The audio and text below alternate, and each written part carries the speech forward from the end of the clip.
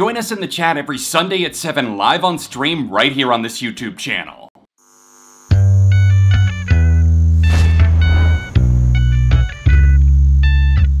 Hey neighbor, I can't believe it's time to say this already, but welcome to the 10-year anniversary of SOS. This couldn't be more perfect if I had planned it, which I somehow didn't, but today is May 7th, the show is called 7 on Sunday, so I'm taking that as a sign from above. It is hard to wrap my head around the fact that you guys helped me take this tiny little countdown idea and turned it into my most successful show, which is insane, thank you. Anyways, today we're exploring 7 bands who drastically altered the recipe ingredients to get a new sound that could potentially alienate fans and make them unrecognizable, or if they're smart, push their career to that next level. Some of you remember I covered this topic back in 2017, which is why these already covered bands are not here, but if you're curious, tap the card for that, and help jumpstart the anniversary celebration with the ceremonial smashing of the like button. I ain't happy, I'm feeling glad I got sunshine in a bag. Storyboarding the changing Gorillaz seasons isn't easy. Damon Albarn never stays in one place for too long, especially since this project, out of all of his projects, seems to have given us the highest amount of sonic changes. Albarn teamed up with artist Jamie Hewlett to make a cartoon band, so genre fluidity was likely always in the cards for Gorillaz, as they shed dozens of layers like a chameleon after the bare-bones electronic hip-hop found on their self-titled debut. Demon Days shook the virtual and physical world upside down as the eccentric band became a mainstream pop phenomenon, spawning bigger hits than ever before with the likes of Dare and Feel Good Inc.,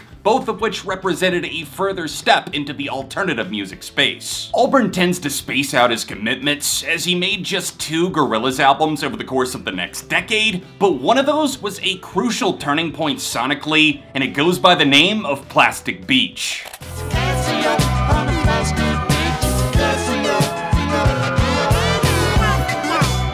Albarn took his love for world music, hip-hop, orchestras, alt-rock, and synth-pop to new heights as he fused together so many genres that the masterful cohesion of the third Gorillaz album just can't be ignored. Opening the door to collaboration from day one sort of future-proofed the project. MF Doom, De La Soul, Slow Tie, Beck, Kali Uchis, Snoop Dogg, and that's just a tiny sample of a very long receipt. It's such a waste, you know we could do so much better than this. Swimming in pools of momentary bliss. These guest collaborators keep Gorillaz sounding fresh, almost like working out with a different trainer each month of the year. Albarn's always keen to think outside of the box. Look to the Song Machine series or the underrated album Humans as proof. And yes, sometimes it's to his detriment, but more often than not, it seems to hit that sweet spot that keeps fans invested, guessing, and building the world of Gorillaz right alongside them. Before I get to sleep, 'cause I've been rocking this party 8 days a week. Legendary hip-hop group The Beastie Boys held down a very specific forte in rap for decades. They pretty much always dared to be different, from the samples galore Paul's Boutique, all the way back to their early days as a punk rock band. Wait, what? The remnants of their former punk band, the Young Aborigines, changed their name in 1981, and if you've never experienced the OG sound, allow me.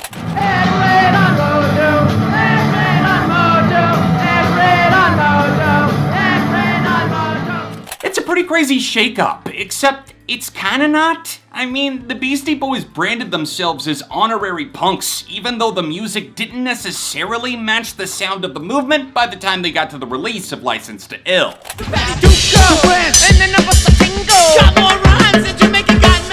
Let's run that back. Punk band builds underground following, puts out comedy hip-hop track in 1983 and it goes over well, and by 1986 they're topping the Billboard 200 with a diamond certified album that has very little to do with punk rock. For their second act, we witnessed a massive lane shift as the B-Boys tirelessly stitched together a huge collection of samples. This jaw-dropping second record gave them new life in the eyes of critics, continuing to crush it with the anything but ordinary follow-ups, Check Your Head, and Ill Communication. From the hunt you never had to the now, I wrote from every fall to the very last mile. The Beastie Beastie Boys were lethal MCs, but just as importantly, they were damn solid musicians, which gave them an edge to escape being typecast as immature frat bros. They went on to earn the respect of everyone in the rap game for doing things their own way, which to me proves that punk rock is a state of mind.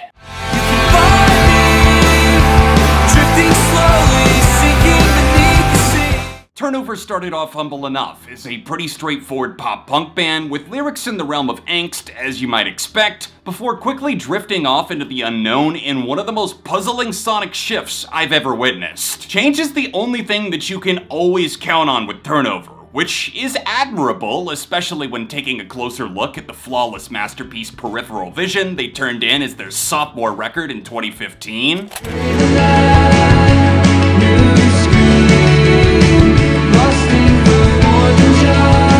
That record's dreamlike quality blended warm shoegaze bliss with melancholic reflections of the past, showcasing a massive step up from their fine but not game-changing debut, Magnolia. Even their 2014 EP Blue Dream championed a new wave of finesse that they didn't have on day one. And when we fast forward to 2017's much sunnier LP Good Nature, you're hearing a band that's totally locked in with 3 back-to-back solid-as-hell releases that never stagnated. Dream Pop proved to be too irresistible for Austin Gitz and company to not explore further, resulting in a dreary, spaced-out afterthought of an album called All Together in 2019. It was around this time that they started feeling like they were isolating themselves into this lo-fi hipster den intentionally. They withdrew to the shadows, which I think is cool if you're letting the music speak for itself, but it felt like their entire brand became, let's make our entire aesthetic look like the equivalent of a 240p VHS tape.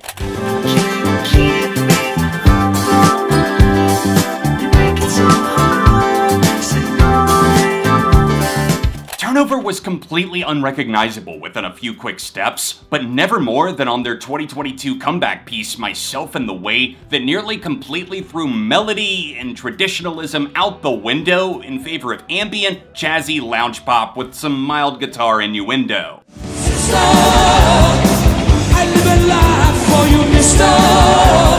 Do it or die. This royal band needs no introduction. Freddie Mercury is arguably the greatest frontman of all time, and his bandmates were the entire package. They planted their first flag with a hard rock sound that encompassed their first 3 records, hitting a breakthrough with the Queen 2 cut 7 Seas of Rye that Mercury had written for his sister. Changes to the formula were evident by the time of the mainstream-friendly plot twist Sheer Heart Attack, but it wasn't until the near-total departure we found in the now iconic News of the World that came in 1975 that things would really change.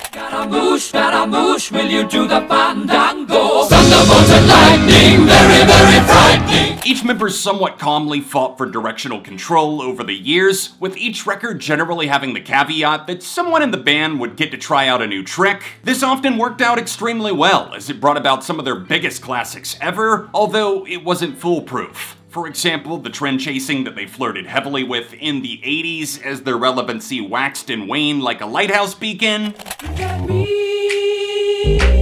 I got a case of body language. The A-listers returned to the top 10 with the synth-pop smash Radio Gaga and an album in 1984 which yielded several other smashes that felt like a fully recharged Queen. This surge reignited their fame and led to one of the greatest performances ever given, Live Aid 1985.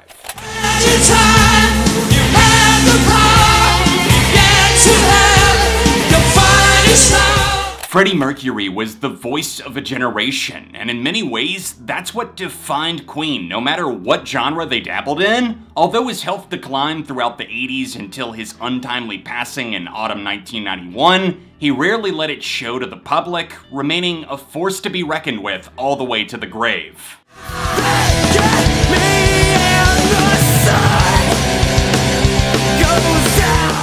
New Jersey legends My Chemical Romance put out a burst of unique colors in a relatively short amount of time during their reign in the 2000s. Born from the ashes of the 9/11 attacks, MCR's first album Bullets mirrors the tension the United States was feeling, albeit in a much more emo, post-hardcore, vampiric kind of way. Major labels went into a feeding frenzy after that record sold incredibly well for an independent album, with Warner Brothers winning out and giving them the budget and the producer to make something much bigger than just some goth kid fashion statement.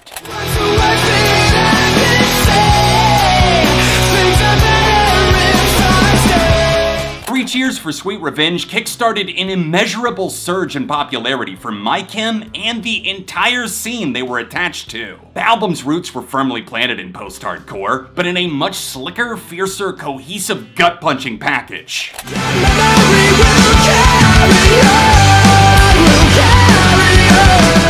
Three Cheers is an all-timer, but the glow-up was insane. From that to their rock opera The Black Parade, released just 2 years later in 2006. Bandleader Gerard Way followed his comic book instincts to make an album that's equally intelligent, heavy, dark, interconnected, and masterfully performed, brimming with pretty much every good character trait you could ever want in a rock album.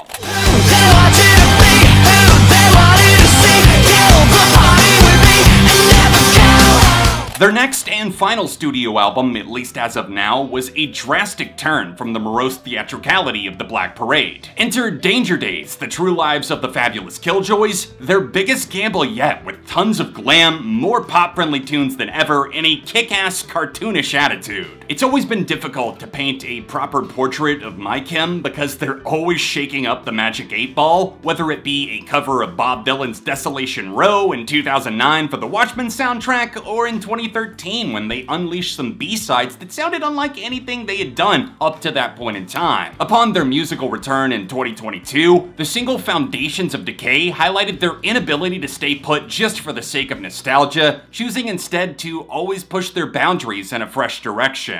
All the things you do to me and everything you said, I just can't get enough, I just can't get enough. If Depeche Mode stuck with their original style, I'm sure that they would be remembered fondly, but as one of the greatest bands to ever do it, unlikely. If their career could be seen as a shadow lurker, then album 1 was the oddball out there basking in the sun with a drink in hand. However, there's a good reason why this sound didn't stick. Founding member Vince Clarke wrote all of the lyrics to Speak and Spell and left the band a mere month after its release.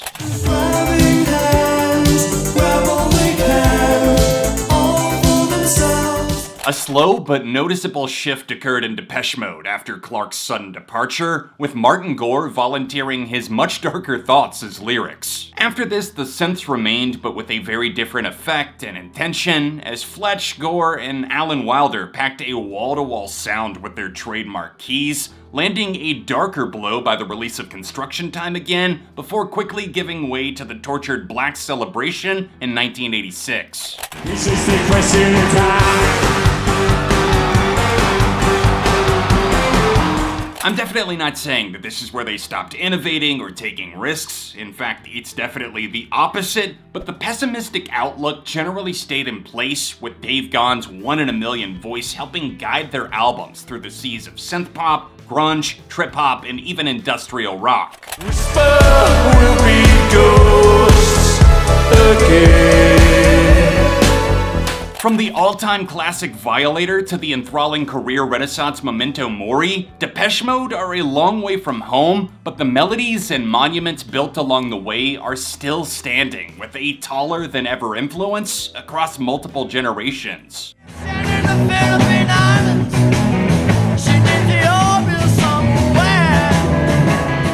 It's kinda shocking that so few seem to know that Fleetwood Mac were a band long before Stevie Nicks and Lindsey Buckingham, and they used to sound a hell of a lot different. Fleetwood Mac formed in London in 1967 and were originally known as Peter Green's Fleetwood Mac, after their original frontman and rhythm section mainstays Mick Fleetwood and John McVie. The version of this band that most of us recognize and love swings with a much more fluid motion compared to the rougher blues rock inspired folk only seen pre-Buckingham Nicks. I've got things to do, I move every day. Hope you don't mind, 'cause I'm going your way.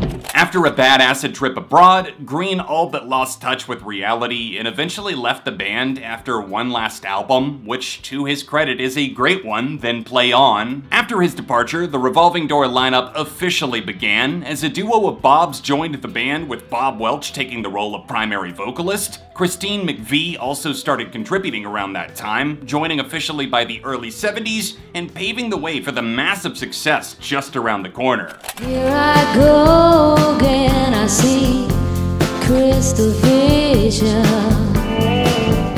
Now, who could have ever predicted that two kids from LA would join the British band Fleetwood Mac in 1975 to change the tides of music? It was pure magic, like puzzle pieces changing shape based on where or what they needed to fit. The romantic and drug-fueled drama within the band became a monster of its own, as the band sold tens of millions of records, flexed their creative muscles as a unit, and went on an immaculate 5-album run between 1975 and 1987 with that classic lineup. Although none of the records, as stylistically diverse as they are, had much in common with the distant sonic waves they rode in on decades before with Peter Green. Damn, it feels good to celebrate this milestone. Let me give you guys a virtual hug. Thank you for tuning into the 10-year anniversary of 7 on Sunday. I appreciate the love that you've given it as we've grown the show into what it is now. Smash that like button and throw away the key, because there's a new SOS every Sunday in May. Connected episodes are right here on screen, and I'll see you next week with more.